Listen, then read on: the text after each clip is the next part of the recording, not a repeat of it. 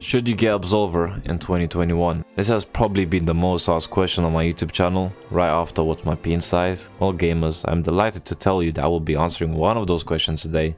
It's 1.5 inches. Now I can't just answer the first question because that all depends on you. Let me tell you why. There are many factors to consider when asking yourself the question if you should buy Absolver. Probably the first and main reason why people struggle getting this game is because of the lack of updates. The last update on Absolver was the Downfall expansion, which has been on 25th of September 2018. That's already over 2 years since we got any content or balance changes in the game. The developers are currently working on a different project that will be a martial arts PvE experience, so they don't want to allocate time to both projects at the same time since they are an indie studio, but hopefully after they finish developing that game we could potentially convince them to come back to Absolver.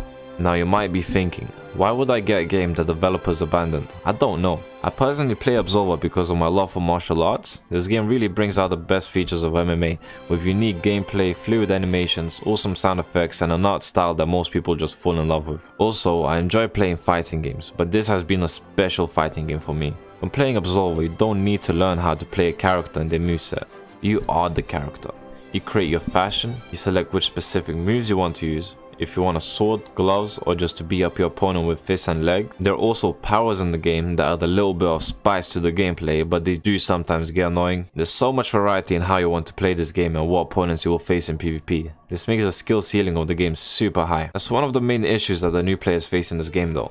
They start combat trials thinking they are the boss after finishing the lackluster story, and then get completely destroyed in PvP by an experienced player, then quit the game. There's not really much I can say to these type of players for them to enjoy the game apart from get good. That being said, if you're planning to get this game, then don't take it too seriously.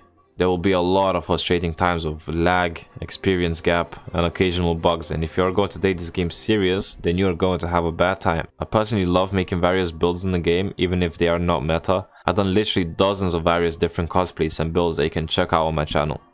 Recently, I tried making a samurai outfit and roleplayed as one of the bosses from the Downfall expansion. Also, one more thing, the player base in this game is not dead. I get a lot of comments making fun of how there's only 2 people playing this game, but you can check the Steam charts for yourself and see that the player base only slightly declined. And I personally know tons of experienced and new players that play this game nearly every day. That being said, if you are considering getting this game, I will see you in the combat trials.